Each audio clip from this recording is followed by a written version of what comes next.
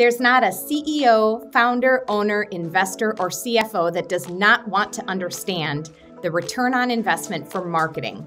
But getting to marketing ROI is not just a light switch exercise. I can't tell you how many times executives have said to me, listen, I have an unlimited marketing budget, so long as you can tell me for every dollar we put into the marketing plan, how many dollars come out the other side of that engine and how fast. Wouldn't that be nice to know? What these executives are really asking for is predictive analytics when it comes to marketing investment. But getting to predictive takes time and structure. I want to share with you the 6 different stages of moving to predictive analytics, really in any function of your business, but specifically for marketing, and help you understand why this takes time. Here are the 6 stages, where data is number 1, non-existent, number 2, unstructured, number 3, baselined, number 4, informative, number 5, insightful, and finally number 6, predictive. I'm Jennifer Zick, founder and CEO of Authentic Brand. We are a community of fractional chief marketing officers that works with growing businesses to help them overcome random acts of marketing and data to take the next right step toward healthy growth.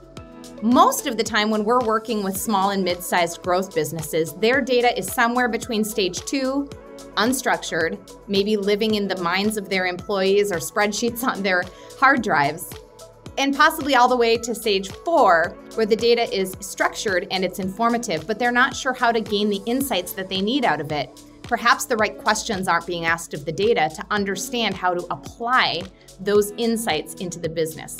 Perhaps there hasn't been enough analysis of the right data criteria to find the patterns that help the business understand how marketing is influencing or directly attributing to revenue, profitability, and business value creation.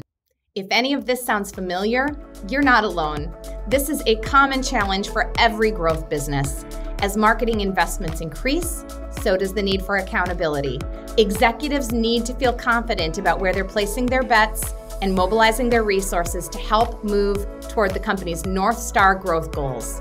And if you're not sure how marketing is contributing, supporting, or attributing to your growth, this is what we do. We help companies overcome random acts, overcome immaturity in their marketing systems and teams and processes to build marketing muscle and generate results that help to strengthen revenue, profitability, and business valuation.